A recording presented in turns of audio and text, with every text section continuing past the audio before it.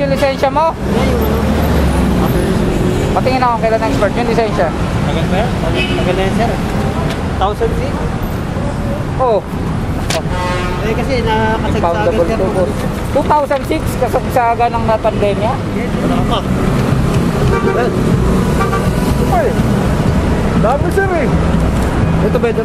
Ito bayad na. Sir, isa na lang sir, hindi ko pa nabayaran.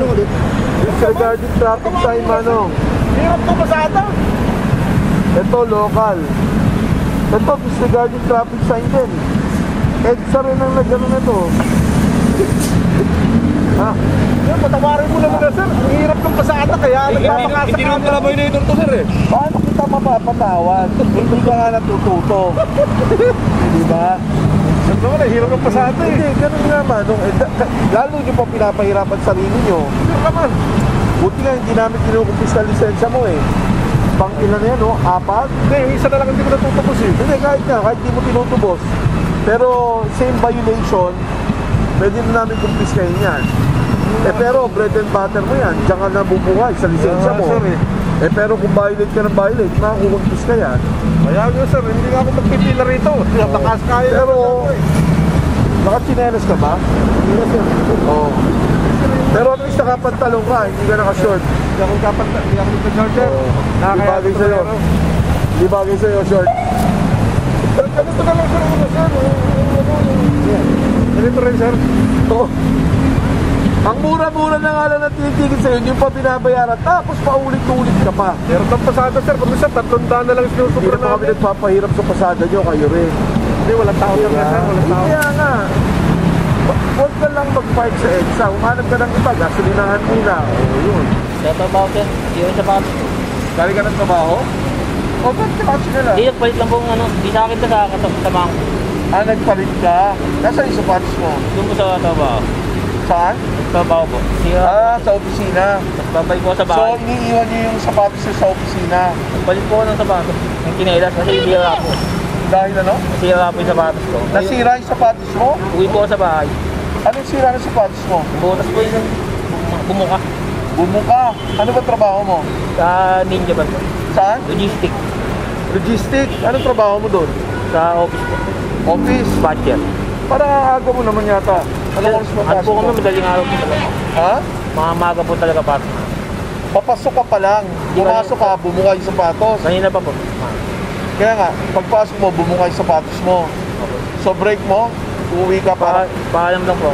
Nagpaalam ka para kumuha ng sapatos. Saan yung bahay mo? Sa San Antonio. Saan? Yan lang po sa San Antonio. Ano ba size ng sapatos mo, pare?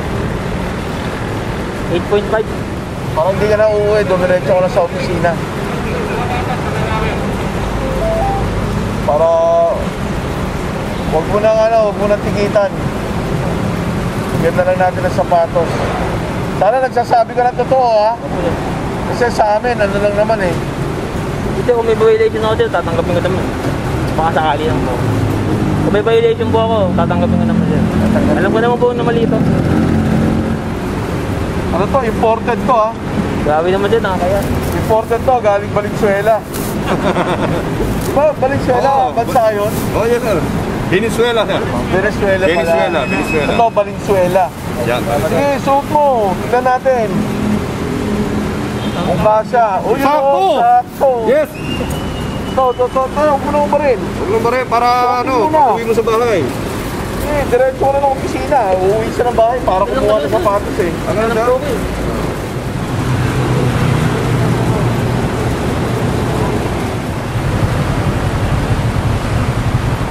Ba't mo inaangkas na walang tamang helmet? Hindi ko alam sir, naman sir.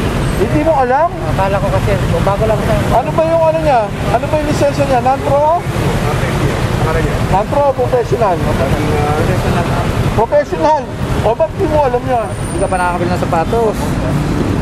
Ganda-ganda ng motor natin boss eh.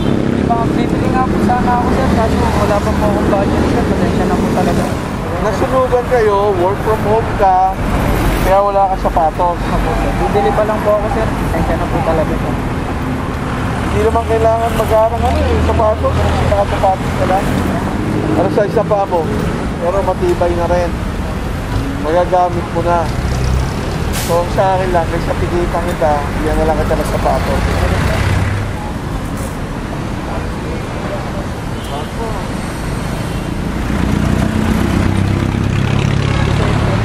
Okay.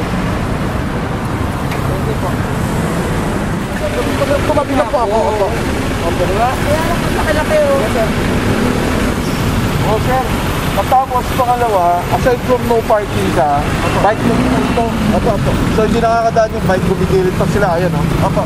So bawal po yun.